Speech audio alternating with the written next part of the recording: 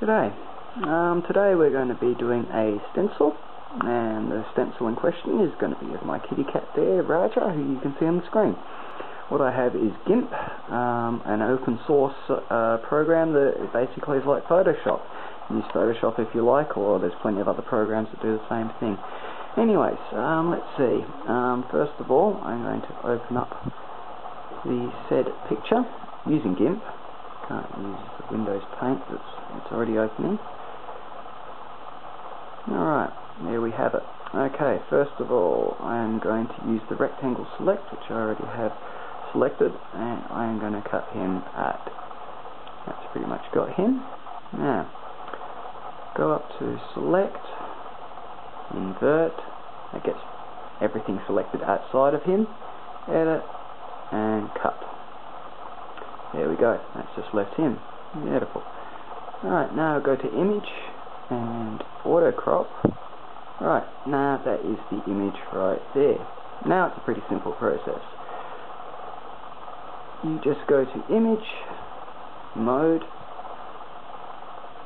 and we have grayscale. That turns it into black and white, which is what you need to do if you're going to be doing a general black and white stencil. And next they go to colours and brightness and contrast. Now this is the key to it all. First of all, take your contrast right up to the top. Second of all, take your brightness up to where he starts coming into view. Now that's too much, that's pretty much all the way up to the top. Well, not quite, but close enough. Alright, I'm going to drop it down because I've done this one before to 112. At 112, this might get a bit blurry, but you'll get the general idea. That's what it looks like. Okay. There we go. Okay. Now, I'll just blow it up a little bit so you can see what it looks like. That's a bit better. Alright, now that's good enough. Now, if you were to print that out, you're going to print out a lot of ink. So, simple thing to do is to go to colours, and we have, where are we? Invert, that one right there. Okay, invert. Now, this might confuse your head a little bit, but that there that you're looking at is what you're going to be cutting out. Anyways, let's go over here to the printed out picture. Excuse the red colouring. Okay, that there is the printed out picture.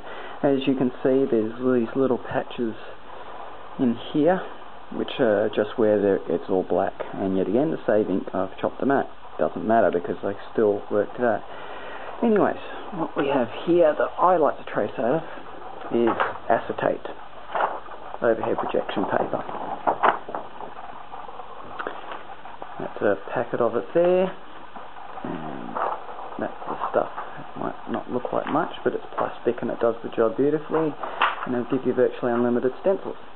Anyhow, back over here, I like to use a scalpel. I actually use the real deal, a real scalpel. I prefer it. As you can see, I've got this thing which you pick up from the newsagent to put around your pens. Makes it a little bit more comfortable to hold.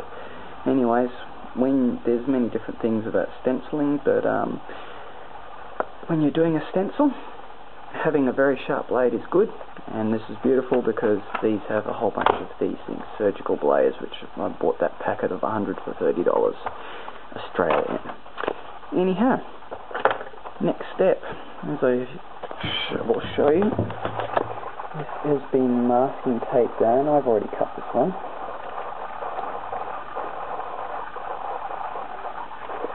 So I can now remove the masking tape.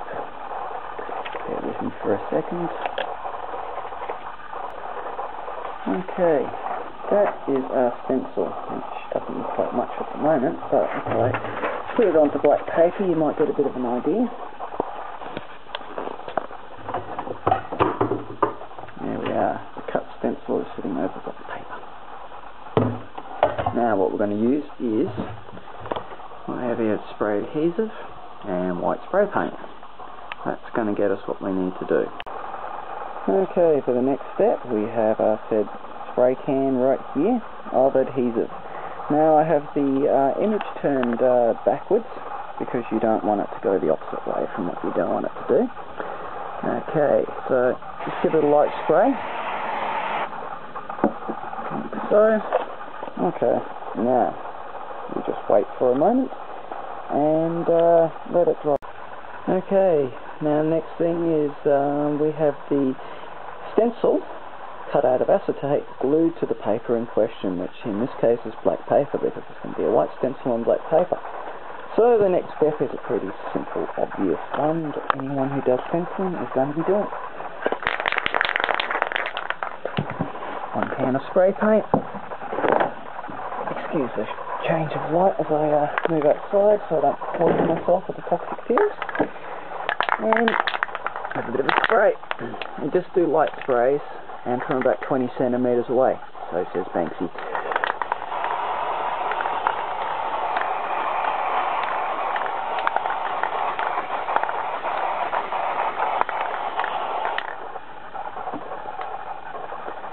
Okay.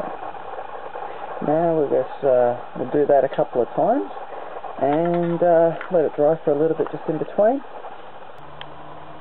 Okay, here we are, the final step. I've done a couple of coats of spray paint. I've used masking tape because the A4 acetate was just a fraction bigger than the paper that I was working with. Anyways, now it's just a case of peeling off the stencil from the paper. There we go. I'm doing it one-handed because I'm holding the camera. And we have my kitty cat, which I'll bring inside to the light.